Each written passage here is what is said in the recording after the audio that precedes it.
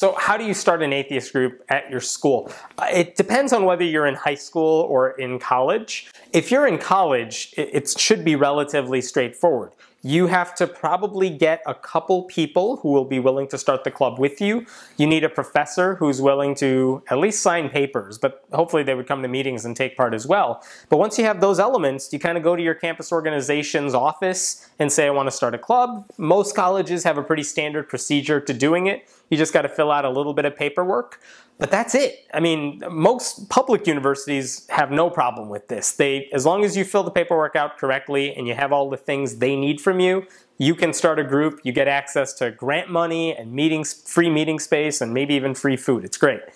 If you're at a Christian college, this is where it gets a little more challenging. If you're at a religious school, we've actually seen a lot of religious schools have atheist groups, but they got to jump through a lot more hoops. Sometimes the school has to approve. They have to find a way to reconcile your atheist views with the school's personal views. But I've seen a lot of religious schools claim, you know, we're a Christian school, but our student body is very diverse. So we welcome atheist groups on our campus, just like we welcome, you know, gay, straight alliance type of groups on campus. So that's awesome. And I've seen some very, you would think, fundamental Christian colleges you know, paved the way for letting Democrats meet, you know, young Democrats and young atheists and young gay kids, because students at that age are exploring. And, you know, in the Christian groups, Christian universities' minds, I would think, they're saying, go ahead and explore the atheism if you want, because we think you're going to come right back to our side.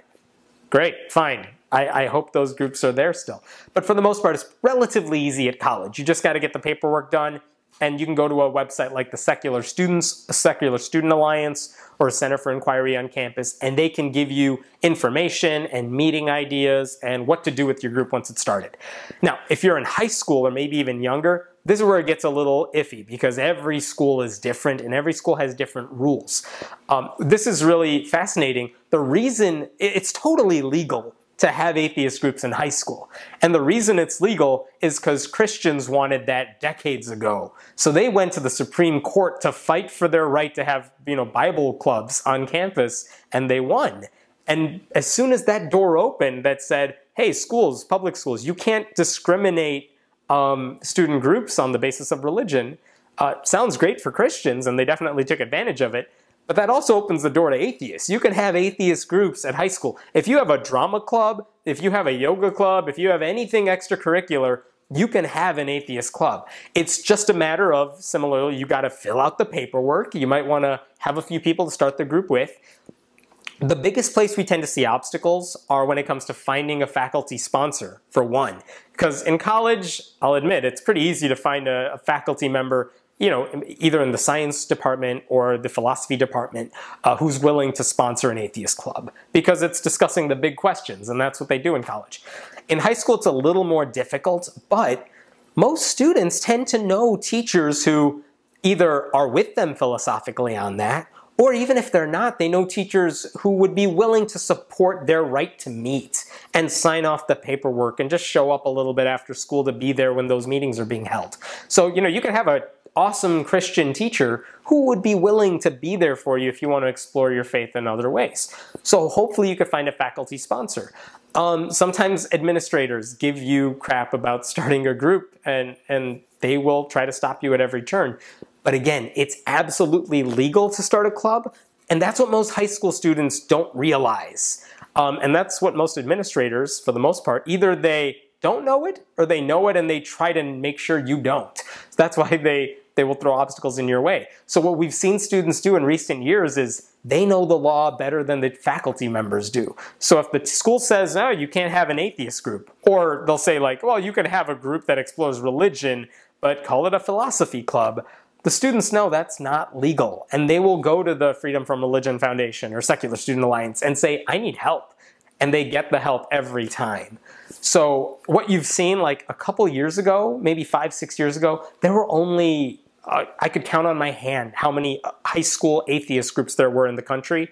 And now that number is slowly approaching 100. I think if you give it a few years, that number is going to approach 500. These things spread quickly. And, you know, high school, 13, 14, 15, 16, like those years, those are like the ages when you're finally able to question all those things you learned in church. You're finally conscious enough to kind of say, wait a minute, my pastor said this thing. I don't think I believe what they said. Or I don't think the Bible is right about Genesis 1. And so you want kids to explore religion at that age. And what we've seen is every time a high school student group actually does form and actually has meetings where they discuss this, a lot of students want to come to those meetings because there's nowhere else in their life where they can talk about these questions openly and honestly. And so, they can't go to their church and their youth group or to their pastor and say, I challenge everything you just said. But at an atheist group, you can totally do that. And you can find that, other people are going through those same things that I'm going through, and they have the same questions, and they've thought through it, and here's what they have to say. It's great. So, there are obstacles along the way, but the moral of the story is it is legal to have a high school or college atheist group just about anywhere. All it takes is a little bit of paperwork and maybe one or two really strong leaders willing to do the little bit of work you need to do to get it off the ground and running.